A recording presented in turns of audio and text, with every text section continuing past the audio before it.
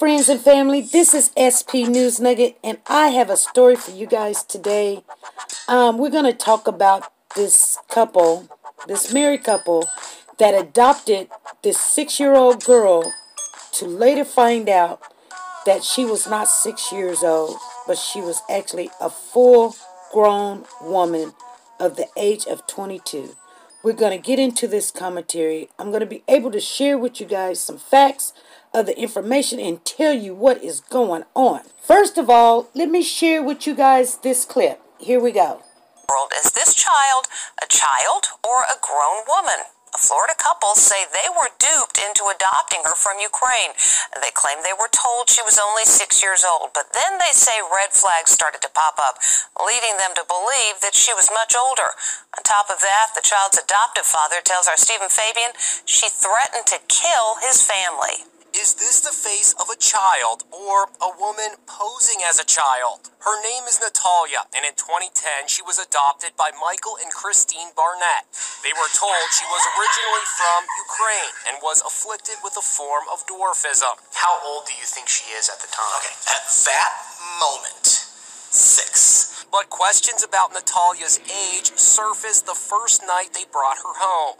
Barnett was urgently called into the bathroom by his wife, who was bathing Natalia. She's got this look on her face. She's white as a ghost. She's scared. And she just says, "Look." You think you have a 6-year-old in your house, and there are signs that she's already gone through puberty, which would make her much older than 6 years old. Yeah. And they say there was something else. She's got a monthly cycle, and she's hiding it. And I'm stunned. There was another red flag. Technically, she is a Ukrainian adoptee. She's never spoken a word of it. She doesn't have a hint of an accent. Hello and happy Thanksgiving. The family already had 3 sons. One son, Jake, is a math genius who was profiled on 60 Minutes in 2012. In the segment, you can see Natalia sitting at the dinner table with the rest of the family. She attempted to kill Christine twice. According to Barnett, Natalia allegedly tried to poison his wife with a household cleaning product, Pine Sol. She had poured the Pine Sol into her coffee. She just says blatantly, plainly, no emotion, "I'm trying to kill you. I want you dead." Barnett says Natalia expressed a desire to stab the entire family in their sleep. It was at that point that the Barnetts said they had enough. They decided to move and start a new life without their adopted daughter. They packed up their lives and headed north of the border to Canada, but they left Natalia to fend for herself all alone at this apartment in Lafayette, Indiana. The Barnetts paid a year's rent for Natalia. He says Natalia is capable of taking care of herself since, in his opinion, she is an adult pretending to be a child. Barnett's lawyer, Terrence Kennard. We have done a massive amount of research on this, looking at historical records, medical records, mental health records, and it is apparent that A, this person is an adult and always has been when she was in the care of the Barnetts. The Barnetts face 2 counts of felony neglect, charges that they say miss the point entirely. Do you have any doubts that Natalia is an adult? Absolutely not.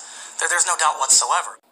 Okay, you guys, I told you this was a hot mess. So let's recap a little bit so I can share with you where they're at today, why this case is so important. It's getting ready to come up. Christina and Michael is getting ready to go to court. They have been charged with neglect because in 2013 they moved to Canada and left this supposedly 6-year-old, which were actually 22-year-old, in a home. Now they paid for rent for 4 years. She catches the bus. She can go up and down the stairs. She can cook for herself. She can do her hair and everything. But they have charged the parents of this little girl, the adopted parents.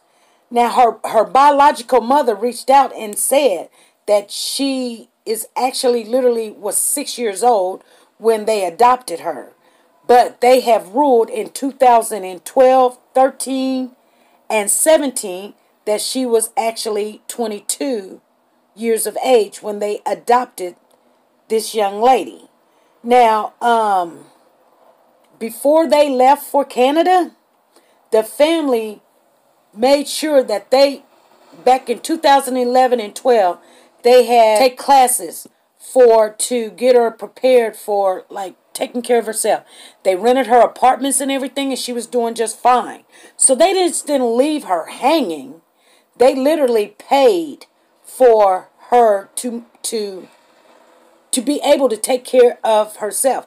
So when 2013 came, one of their sons had an opportunity to go to school in Canada, which was a big thing for them because I guess he was a genius and this was his big break. So they just didn't jump up and move away from Natalia. They basically was going with the dreams of the other children that was moving along in life. Now, I'm pretty sure that they might get off. Who knows? Or they might get charged. If they get charged with neglect and leaving this 22-year-old woman that was acting like she was 6-year-old, they can go to prison. Because, I don't know. I don't know how to feel about this. This was like different and weird. But they went to a hearing just this month in October. And so they go back to court in December, and that they are going to end up in prison for neglect of a minor. Now, this is a weird story because she looks like a 6-year-old. And you guys seen how she walked and played with the dog and things. She were acting like a 6-year-old. But this was a 22-year-old woman. They said that she had pubic hair. They said she had a menstrual cycle. They say that her teeth literally grew as an adult teeth. And see, doctors can know how old you are by your teeth and your bone. Now, even though that she has this dwarfism, this disease called dwarfism, you can still tell how old a person is. I don't know what's going to happen. This was a good topic, a hot topic. I wanted to share with you guys with the other topics that we're going to get into tonight. So I just want you guys to have this information so we can talk about this. Because I know you guys are going to click on it and you're going to say, how did this couple end up thinking that they were adopting a 6-year-old? In fact, she was 22-year-old. So I had to show you that clip. And I might get dinged on it for showing you that clip. But I'm going to show you the clip so you know what we're going to be talking about. And so that you can have some of the facts. So you guys, I'll see you guys tonight live at 5 p.m. Central Time. We're going to go live. We're going to have a live broadcast. This is one of the topics we're going to be talking about. We're also going to be talking about the little girl Cupcake that's down there in Alabama. She is still missing, you guys. There's no update on there. The only update, the reward money has went up to $26,000.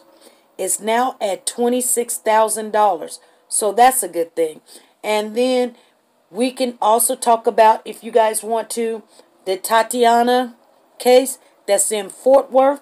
There has not been an update on there. They are going to lay her to rest this weekend.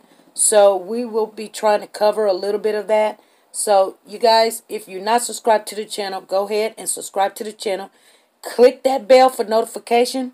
Because if you click the bell for notification, then you don't have to worry about you getting notified. Because YouTube will notify you. And we will see you live at 5 Central Time tonight. Be good, be safe, and be nice to each other. Bye.